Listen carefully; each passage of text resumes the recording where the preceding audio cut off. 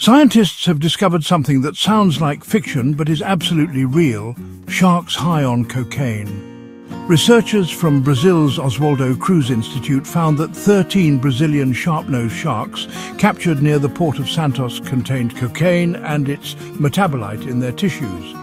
Every single shark tested positive. These are not massive predators, they are small sharks barely 20 inches long. But the cocaine levels in their bodies were up to 100 times higher than levels found in other marine animals.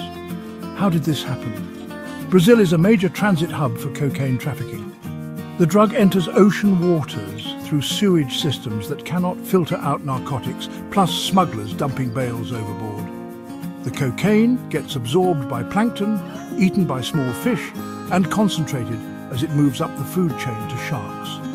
This pharmaceutical pollution could affect their hunting abilities, muscle performance and survival rates. It is not just cocaine.